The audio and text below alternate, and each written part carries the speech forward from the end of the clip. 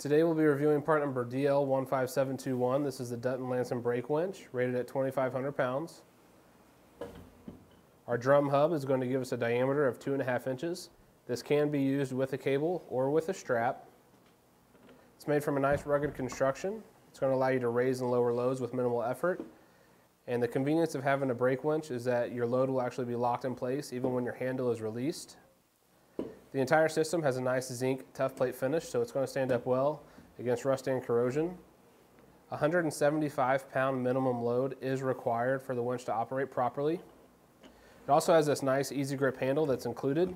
And if we measure from the end of the handle to the center of where it mounts, it's going to measure about 9 3/4 of an inch.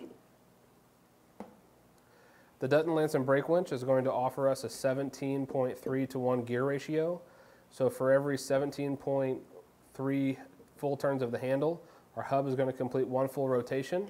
To bring our line in, we simply just rotate clockwise. And this does not have a freewheel option, so to extend our line out, we simply just need to turn the handle counterclockwise. When using a cable, this is going to accommodate a cable up to 34 feet in length by 5/16 of an inch in thickness. And it will accommodate a strap as well, 2-inch wide strap by 21 feet in length. And you can see here on the edge, I already installed it. This is just a cable catch kit. What that does is you can feed your cable through one of these holes, tighten it with that catch, and it's going to hold the end of your cable securely in place as you tighten up the rest of your line.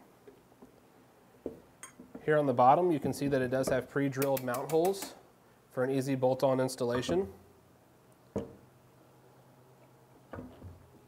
Our mounting plate is going to measure about 7 inches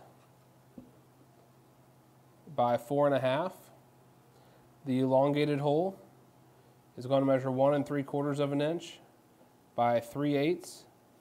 This hole over here is going to give us a diameter of about 5/8 of an inch. These two holes are identical. They're going to measure 3/8 by 5/8. And then these two holes are identical, and they're going to measure 3/8 by about 1 1/16.